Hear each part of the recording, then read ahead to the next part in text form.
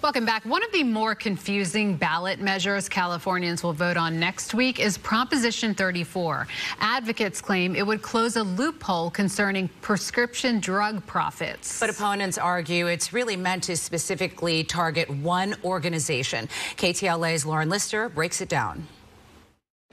Vote no on 34. Yes on 34.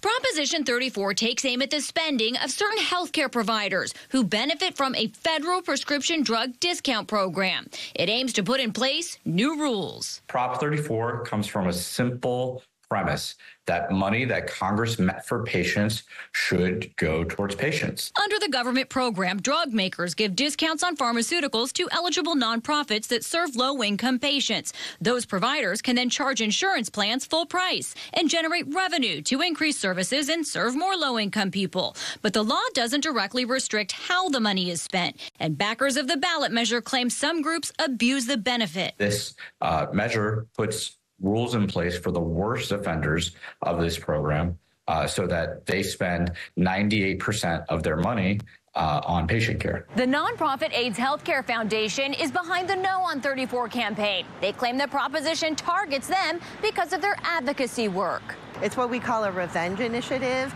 It actually targets one organization, which is AIDS Healthcare Foundation, which has put on the ballot now 3 times an initiative to expand rent control.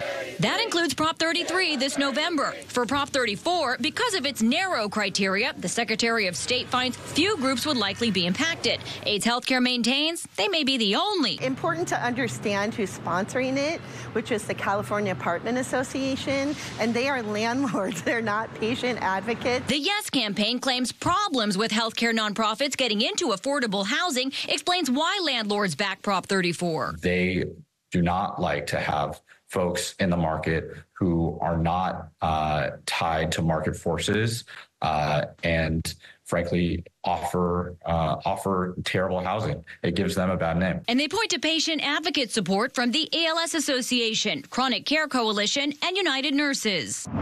AIDS Healthcare Foundation provides medical care to HIV/AIDS patients and claims all spending from the federal drug benefit aligns with their mission. So it is spent on patient health care, but patients also need advocacy. Housing is a social determinant of health, which means that housing is health care. The National Organization for Women, LA Times editorial board, and nonpartisan Consumer Watchdog also oppose the measure. A yes vote is 4 new rules. A no vote means no change. In Los Angeles, I'm Lauren Lister.